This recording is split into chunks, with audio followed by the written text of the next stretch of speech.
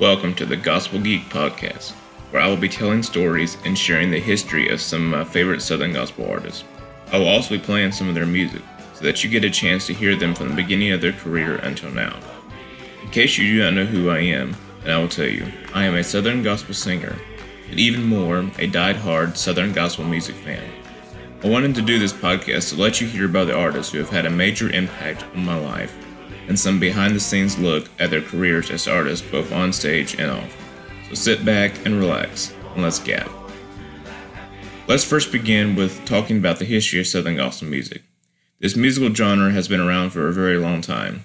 It started back long ago when groups would travel around with hymn books and sing in various churches throughout the world. As the years went on, groups wanted to have their own songs written, so songwriters started to begin writing lyrics about Bible stories and about life, so the groups had new songs to sing to their audiences. The biggest groups to begin with were the Statesmen and the Blackwood Brothers. It was just 4 voices and a piano. The next period of artists included family groups like the Hensons, the Spears, and the Rambos. All of these artists had a songwriter in their group who wrote most of their songs. Southern gospel music was very valuable on the entertainment side as well, which included radio stations and TV shows, including the most popular Gospel Singing Jubilee, where all of the major artists would sing and perform for TV, and it would be shown on Sunday mornings before church. As the years have gone on, there are many more different styles of gospel music being sung. That includes contemporary Christian music, country gospel, bluegrass gospel, praise and worship, and what we are covering today, Southern gospel music. They all have their place in music, and each of them included talented artists and songs. But Southern gospel music, I believe, has been around the longest, and that's what I've always grown up hearing. The messages in all the songs preaches a sermon and is an encouragement to everyone. So today, I wanted to focus my attention on one of my favorite Southern gospel groups, the Trammell Quartet. They offer a great representation of what true Southern gospel music looks like. They also have a long-time history in gospel music, which goes back a long time with their owner being a vital part of other major groups. We will dive into their history and check out some of their music along the way. After hearing about them, I hope they become one of your favorites too. The Trammell Quartet ministry started long before the group even started, when owner and baritone singer Mark Trammell sang with award-winning groups like the Cathedrals, the Kingsmen, Gold City, and Greater Vision. He learned so much from being in those groups, including both singing and the business side of the music. He was known for his famous songs like Master Builder and He Is Mine. All these groups played a vital role in his music and his personal life. While singing with the Cathedrals, Mark gave his heart to Christ on a golf course one day, and he says he will never be the same. After singing with Greater Vision for several years, he felt a new calling on his life. So, he started his own group called the Mark Trammell Trio. They started in August of 2002 and released their first album a few months later.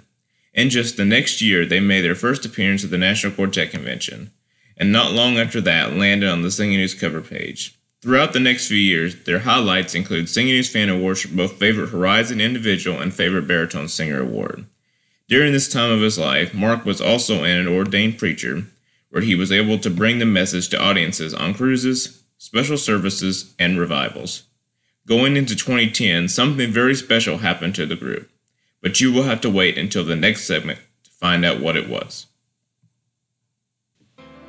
Now, I want to dive into some of Mark Trammell's music and talk about specific songs that were important to the career of Mark Trammell and his group.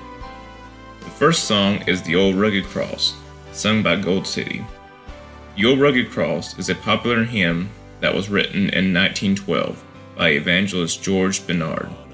George wrote the first verse to this song after he had received a bad response at one of his revival meetings. He had finished this song throughout the other nights of the revival and was able to perform it on the final service. After it was published in 1915, it was made popular by the preacher Billy Sunday and recorded for the first time by 2 of his staff. Throughout the years, it has been recorded by a multiple genre of artists, including Ford Kramer, Vince Gill, the Oak Ridge Boys, and Johnny Cash. It has also appeared on TV shows like The Voice. The version of the Old Rugged Cross played today is from Gold City's album titled Amazing Grace, a Hymn Collection that was released in 1999. The members of the group were Jay Perrick singing tenor, Jonathan Wilburn singing lead, Mark Trammell singing baritone, and Tim Riley singing bass. While Mark mostly sang baritone for the group on this particular song, he stepped up into the lead position and did an amazing job. So enjoy some of The Old Rugged Cross by Gold City featuring Mark Trammell. To the old rugged cross I will ever be true. Its shame and reproach I'll gladly bear. Then he'll call me someday to my home far away, where his glory forever I'll share. So I'll cherish the old rugged cross till my trophies at last I lay down. I will cling to the old rugged cross and exchange it someday for a crown. And exchange it someday for a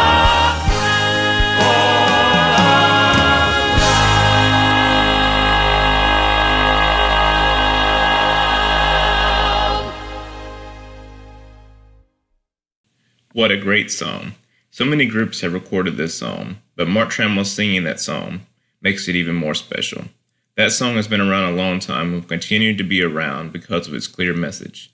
So here is Jonathan Tim with a verse that ties in with the old rugged cross. Hebrews chapter 12, verses 2 and 3. Looking unto Jesus, the author and finisher of our faith, who for the joy that was set before him endured the cross, despising the shame, and has sat down at the right hand of the throne of God. For considering him who endured such hostility from sinners against himself, lest you become weary and discouraged in your souls. The next song I want to play is a classic song titled The Eastern Gate. This song was written by Isaac Martin. Through his life, he was a part of many church denominations, including the Baptist Church, the Methodist Church, and the Church of the Nazarene. While there, he wrote The Eastern Gate as a tribute to Dr. P.F. Reese's traditional farewell gatherings of the Church of the Nazarene, where he would say, "We will meet at the Eastern Gate." Another person was trying to write this song, but Martin had the words and the tune already figured out, so this became his most famous piece of music. This song talks about that gate that we will enter into heaven and be led into, and what will happen when we are in heaven. This version of the Eastern Gate is sung by the Mark Trammell Trio from their second album titled Something Good that was released in 2003. The members of this group for the project include Eric Phillips singing tenor, Joseph Smith singing lead, and Mark Trammell singing baritone. So listen to this great song by the Mark Trammell Trio. Of that glad meeting with all the saints who for us wait. What a blessed happy meeting, oh, just inside the eastern gate.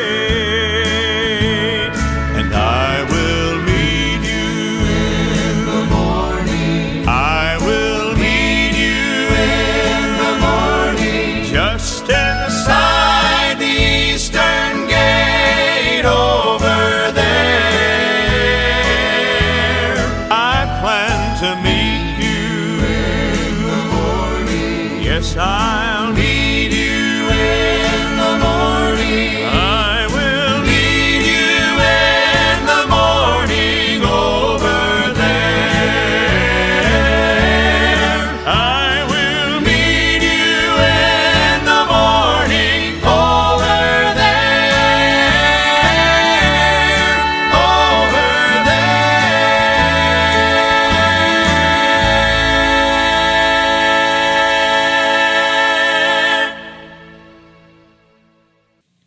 what a special time when we get to step inside that eastern gate. The symbolism behind the eastern gate has been shown many times throughout the Bible. So here is a verse of scripture that Jonathan will read that talks about that wonderful thought. John chapter 14, verses 2 and 3. In my Father's house are many mansions. If it were not so, I would have told you. I go to prepare a place for you, and if I go and prepare a place for you, I will come again and receive you to myself, that where I am, there you may be also. Before we start into our second history section about Mark Trammell's group, I wanted to share with you how current Southern Gospel music artists travel and what it takes for a group to be in full-time ministry.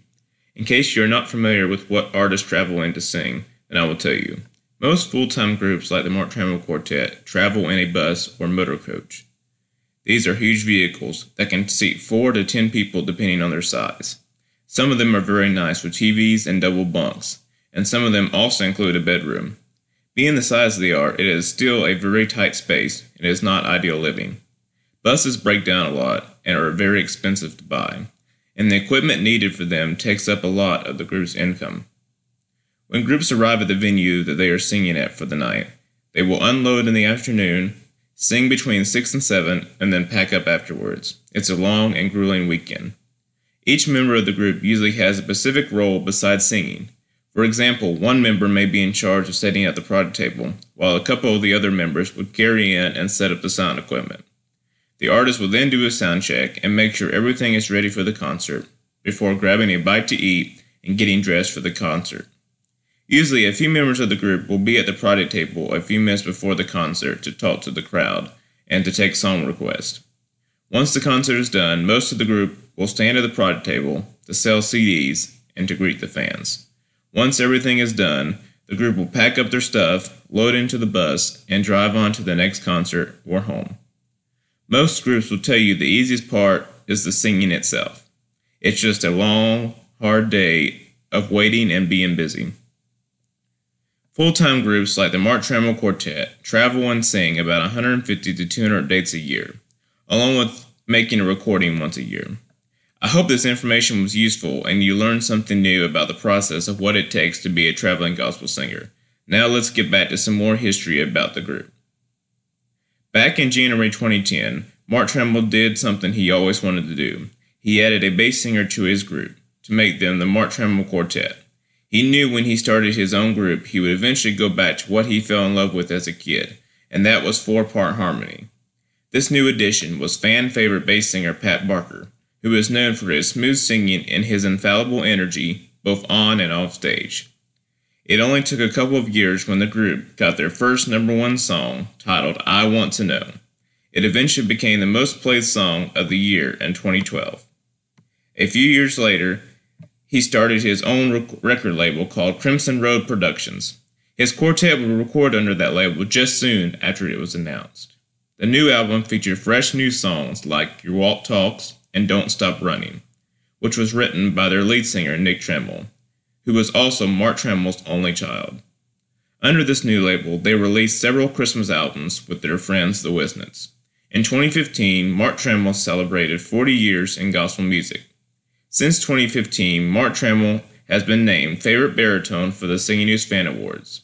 This year, Mark Trammell Quartet is celebrating 19 years of singing ministry.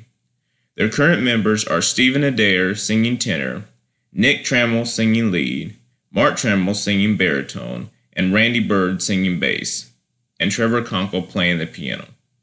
They are consistently in the top 5 and top 10 for Singing News Fan Award categories, and in 2020, they had the #2 most played song on radio with God Has Provided Himself the Lamb. Mark and his group continue to tour around 200 dates a year, and they show no signs of slowing down. The next song I will play today is I Sing the Mighty Power of God. This song was written by Isaac Watts. It was originally an 8-stanza text that began with I sing the almighty power of God. The song was primarily for children. Even though it was written for children, it has become a great hymn for adults too. This song presents a message to show the wonderful view of God's creation and includes strong lyrics and a commanding sound. This song came from the Mark Trammell Quartet's Lifetime CD. The featured singers of this CD included Eric Phillips singing tenor, Nick Trammell singing lead, Mark Trammell singing baritone, and Pat Barker singing bass. One of the interesting things about this album was it was Nick Trammell's first project with the group, and it was one of the last albums that Larry Goss produced and arranged. You can hear his work all over this song. So enjoy, I Sing the Mighty Power of God. Formed the creatures with his word, and then pronounced them good. Lord, how thy wonders are displayed where'er I turn my eye. If I survey the ground I tread, or gaze upon the sky, there's not a plant or flower below, but makes thy glories known. And clouds arise and tempests blow by order from thy throne. While all that borrows life from thee is ever in thy care, and everywhere that man can be, thou God art present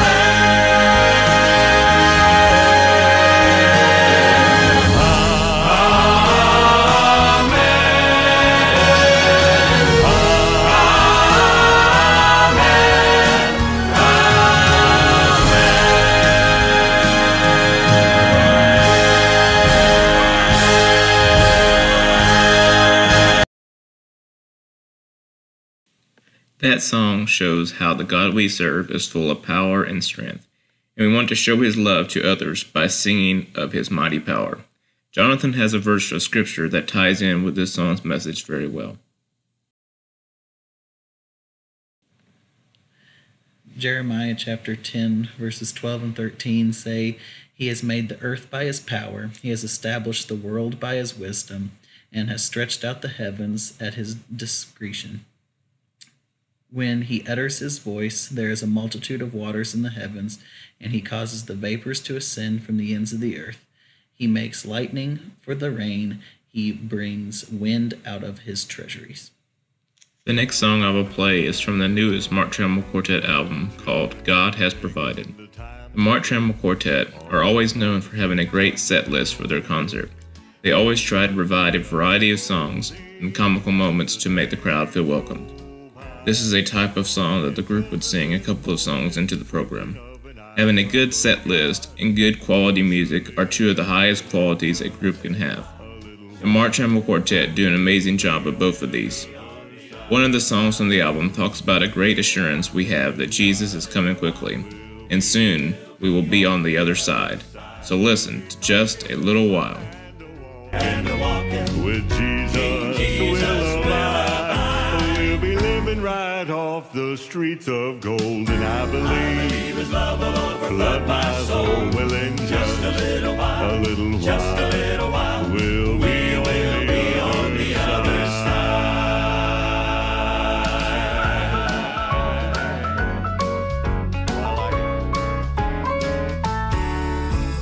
Now, my friend, have you taken the time to make your preparation? Is the blood applied and everything all right to make it to the great celebration with the King of Kings and the Lord of Lords will ever be forevermore? And in just a little while, we'll be on the other side. Well, in just a little while, we'll be on the other side. We'll be talking and a walking with Jesus will abide. We'll be living right off the streets of gold, and I believe His love will flood my soul. Will in just a little while, we'll be on the other side. Just a little while, just a little while, just a little while, we'll be on the other side. We'll be talking and a walking with Jesus will abide.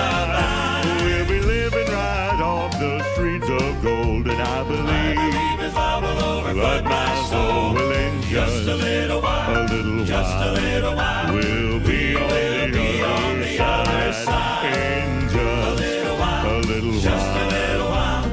Oh yes, we will be on the other side.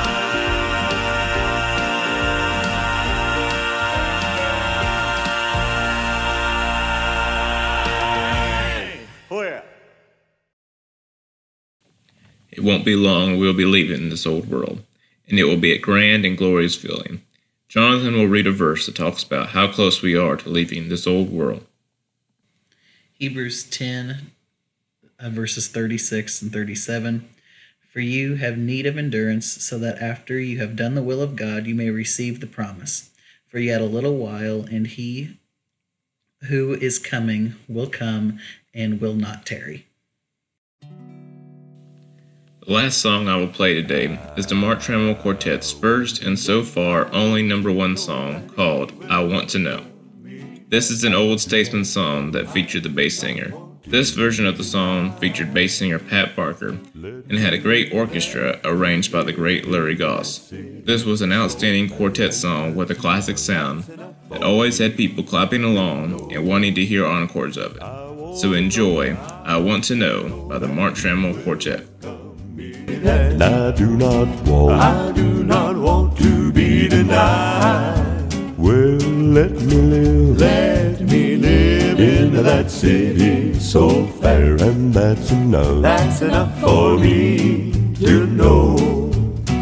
I do not know the day my Savior will come, but I must be prepared to go. And if from earth I know He will call me someday, well, that's enough for me to know. Well, I want to know that He will welcome me there. And I do not want to be denied. Well, let me live in that city so fair, and that's enough for me to know. Well, let me live in that city so fair.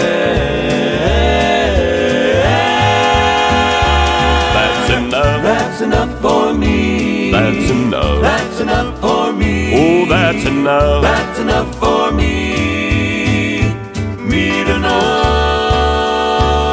That's enough for me to know. We all want to know that we are saved. We question it a lot throughout our lives. So that song rings true of the confidence that God gives us. Jonathan will read a verse that shows us just what it means to be saved.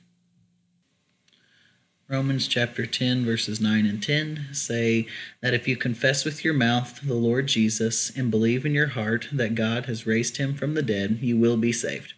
For with the heart one believes unto righteousness, and with the mouth confession is made unto salvation.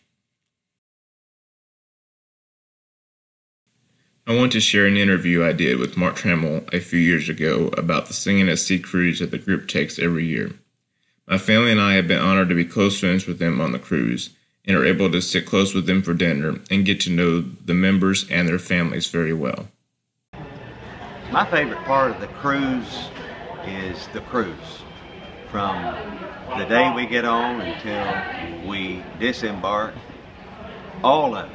I can't pick out one little thing. I mean, the chocolate melting cake is great for dessert at night, but lunch is wonderful on the back of the ship because we got pizza 24/7. We've got ice cream 24/7.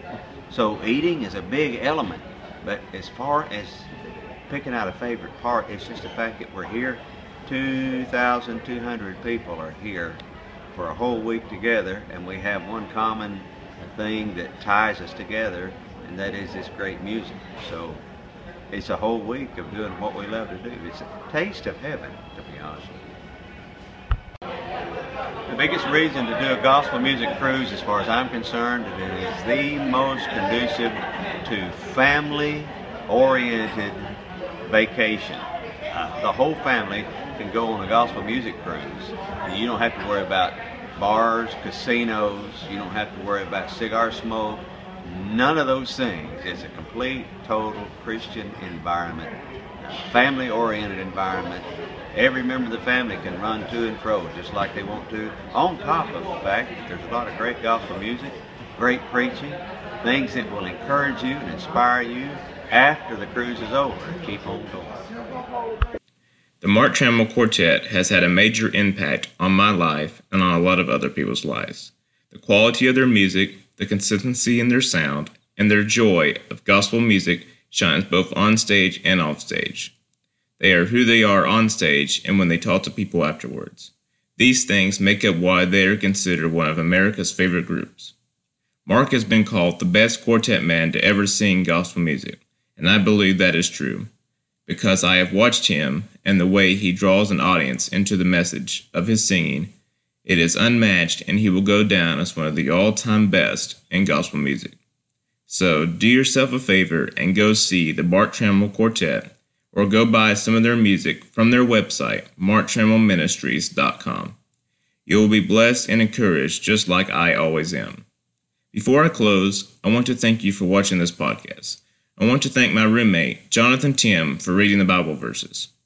If you have never heard of Southern Gospel music, I highly suggest you follow me for more great podcasts like the one you just heard, and check out some of the big gospel music events like the National Quartet Convention, the Singing at Sea Cruise, and the newest gospel music event featuring 40 days and 40 nights of the best in Southern gospel music, including the Mark Trammell Quartet, and some amazing speakers as well, at the Great Ark Encounter coming up in August of 2021. Speaking of the National Quartet Convention, Mark Trammell has been a vital part of the NQC Board of Directors for many years. I'm sure most of you have heard about NQC, but let me explain it real quick. It is a full week of Southern gospel music, including nightly concerts, matinees, and daily chapel services featuring the top groups in gospel music. It is an incredible experience for the first-time fan or a long-time fan. The Mark Trammell Quartet and most all of the other groups have social media accounts you can follow and like to get more information about the artist. Most groups have been open to doing Facebook and YouTube concerts live during this pandemic, so there is plenty of videos and new content to watch. Mark's group and many others use bands in town to advertise their singing dates with, so make sure you go track them so that you will know when they will be in your area. If you want to book them in concert, make sure you contact the Hopper Agency because they would be glad to add your church or venue to their schedule. I hope that you've enjoyed this podcast because this has been my first attempt at one, so I hope you will forgive my mistakes and continue to follow and enjoy this music I have provided in each podcast. This music sure helps me in my daily walk with Christ, and so I hope you have been informed and encouraged throughout this podcast, and I hope you come back for my next one featuring one of gospel music's favorite mixed groups, the Perrys. Thanks, and have a great day.